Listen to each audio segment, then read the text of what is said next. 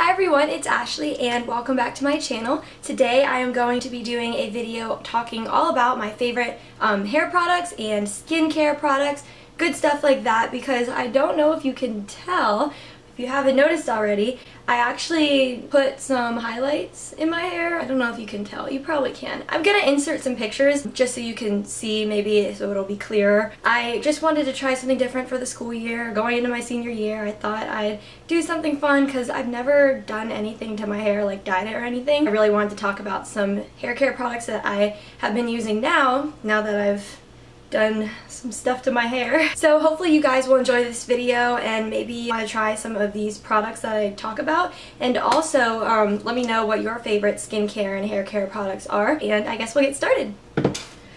Whoa. Okay, so first off, I use shampoo and conditioner, obviously.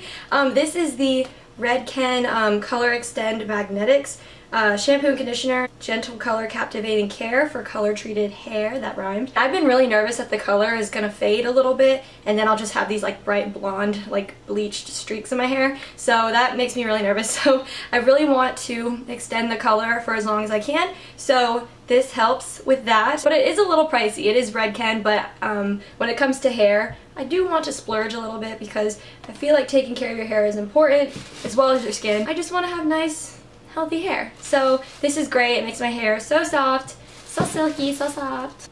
Got my iced mocha, whatever. It's really good. Shoot.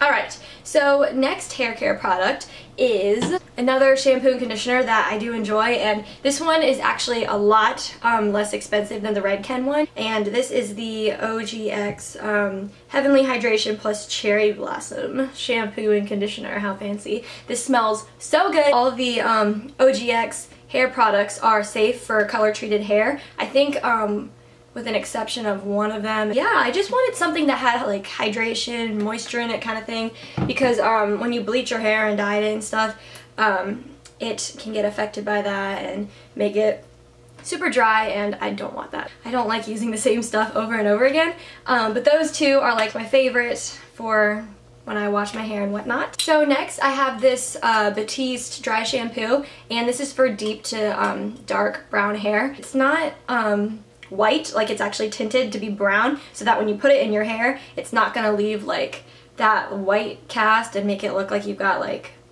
a bunch of powder in your hair. I tend to have that problem because my hair is darker, so it's nice that this is colored. You just put it in your roots, cleans it up, and it gives it volume and texture sort of, and I really like this if I feel like my hair feels like really drab. I think this is my final hair product to show you guys, but this is the Tresemme Thermal Creations curl activator spray, and it creates and holds curls. It works with heat appliances. I accidentally bought this a while ago and I realized that this was like curl activating, and I was like, what the heck? But it's actually really nice because what this does is when you spray it in your hair, it kind of creates like more texture in your hair, and for me it's really hard for my hair to hold a curl. When there's more texture like in my hair, it holds a curl better, and with all that it definitely helps to protect my hair from the heat also. So onto skincare. I've been loving this like chapstick.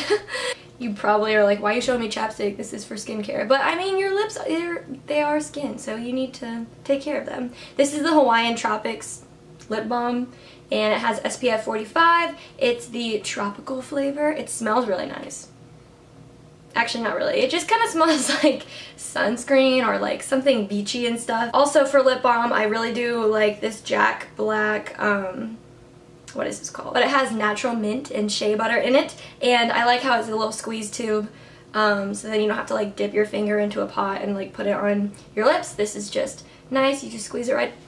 Nice. So then I use an eye cream, and this is not necessarily something that's like to prevent wrinkles or anti-aging or whatever. This is just an eye cream that says it's clinically proven to moisturize the delicate eye area without causing redness or irritation. Helps reduce the appearance of under eye puffiness. I just wanted an eye cream that would moisturize under my eyes, because especially during the winter and fall when it gets colder, my under eyes get dry and it's not cute at all. So as for moisturizer, I use the Cetaphil Oil Control Moisturizer for acne prone skin, and it has SPF 30 in it. This was recommended to me by my dermatologist a long time ago, and it's the only thing I've been using like ever since as moisturizer. I have very sensitive skin, so I always have to get stuff that's hypoallergenic or oil-free. In my skincare video a long time ago, I had this comedogenic acne stuff, which basically comes from, I guess, clogged pores when you have like so much oil or something. I don't know, it sounds really gross, but they gave me medicine for that to put on my face, and it helped a lot. So I don't really use it anymore because I don't have that problem as much anymore, because I've been using stuff that is oil-free on my skin, which